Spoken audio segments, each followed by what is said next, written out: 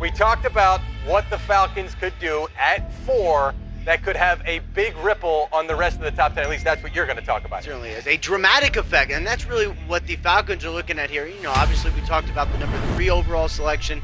Going to be fascinating to see what the 49ers choose, but number 4 could have as much of an effect on everyone else in the top 10. And do you know who you are picking at number 4? And if so, when did you come to that decision? The draft starts at 4. Should it start at 4 with a quarterback? You're sitting high in the draft. This is a really good class of quarterbacks. We don't know what's coming down the road. Let's get the quarterback before we need to, so now you can develop him. We always assume that they need a quarterback, but it has to be the right quarterback for that team. In Atlanta, let's just say these top 5 quarterbacks, they may only like 2 of these guys. So if that guy is not there, the quarterback that they really love, then they should bypass it and take the best player available. Regardless of where you are at your starter, we know exactly. We're so excited about Matt Ryan, but we have to evaluate every one of these quarterbacks, not just for now. When you think big picture, if you have an opportunity, like, for example, Trevor Lawrence, when you have an opportunity to see that player in person throw, then you have to take advantage of that. Even if you're not going to have an opportunity at him this year, you don't know what's going to happen 3, 4, 5 years from now in the future. So you want to take advantage of that in-person exposure, and that's why we see every single one of these quarterbacks. Well, you go through a lot of contingency plans, and we have in the weeks leading up to the draft, and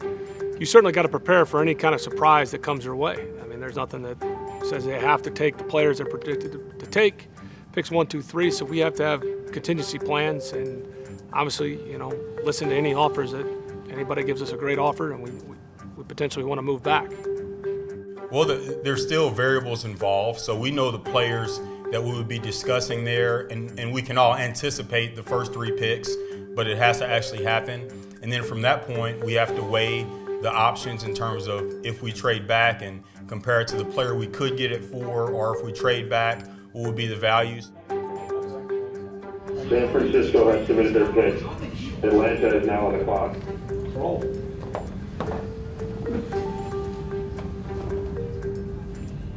Trey Lance.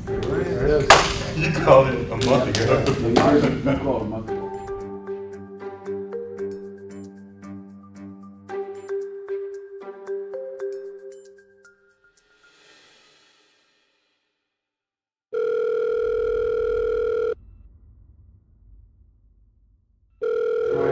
You want lines. Hey, what's up, man?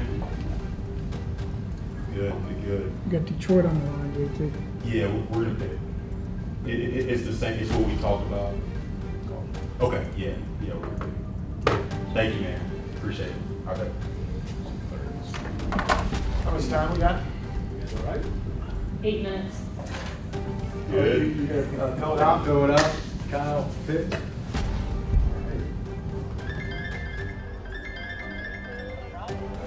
Hello?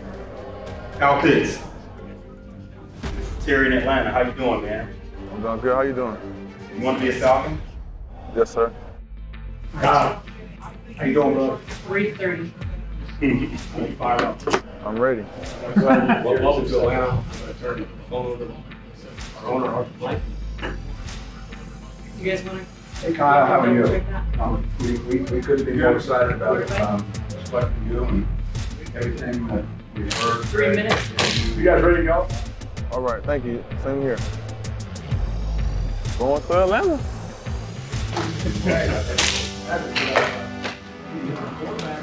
With the 4th pick in the 2021 NFL Draft, the Atlanta Falcons select Kyle Pitts, tight end, Florida. So, the player from Florida that's atop so many people's draft board is the best prospect in this draft period.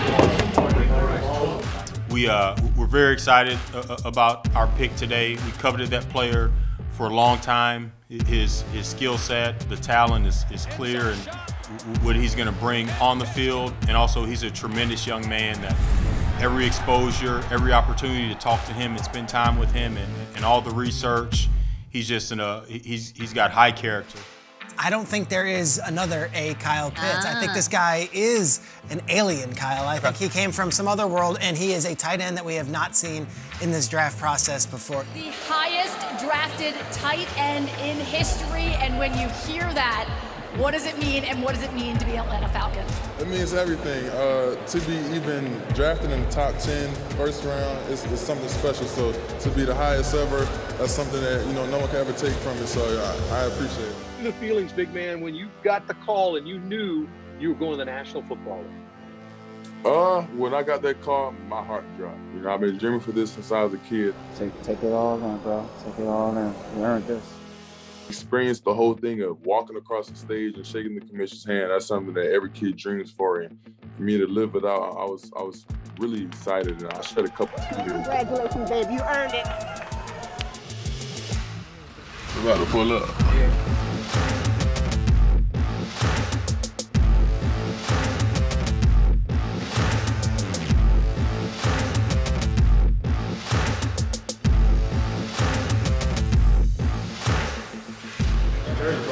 Ooh, that thing's sweet, huh? That was hard. Yeah. That's hard. That's sweet, man. Yeah, this is definitely hard. Thank you. All right. Yes, sir. Same here. This is perfect for what Arthur Smith runs in his offense. He's a mismatch nightmare, and most importantly, he runs that tight end set just like Steve Weiss just said, with Jonnu and with Ferkser being so good. Now it's Hayden Hurst and it's him. It makes a lot of sense. There's going to be some really good football players selected. They're going to make up the heart of the roster, and there's going to be some really good players that emerge, and it's exciting. You can look at the history, and there have been successful players in the first round. There have been successful players in all rounds throughout the draft. So we have to work hard, which I know we'll do, and which we have done. So again, our pro staff has put us in position with the players we've been able to sign to take the best player on the board, and that's what we plan to do. Come on, guys. Help me out. Let's go, George. Come on, George. You got it. We'll do it. We'll give you 6. Okay. We'll get it in. All right. Thank you, George. Richie. This is Terry Fontenot in Atlanta. Come on, man. You want to be a Falcon?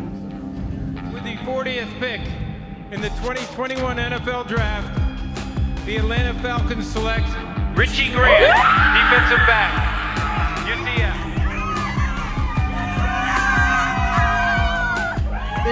Tell the people here what you think you can add to the Falcons and so forth. A dog. Short and sweet, man. You're going to get a dog. I'm ready to work, man. I never thought this could happen, to be honest with you, but I'm forever grateful to the Atlanta organization, man, taking that chance on me. You about to get a playmaker. 68th pick in the 2021 NFL Draft, the Atlanta Falcons select Jalen Mayfield, guard, Michigan. You get okay? Atlanta Falcons select Darren Hall, defensive back, San Diego State. I'm happy to be a Falcon. I'm a player. You'll see. You see the tape. Well, that's a pick 6, perhaps. Darren Hall, yes, he does. Drew, how you doing, man? This is Terry Fontenot in Atlanta. 230. Okay, well, we want to make you a Falcon right here. You good with that? Atlanta has made their pick. Dallas is now on the clock.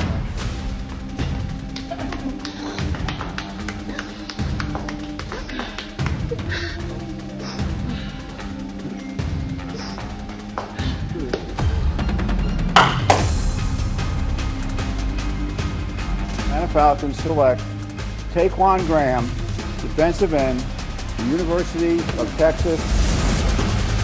Adetukunbo Ogundeji, linebacker, Notre Dame.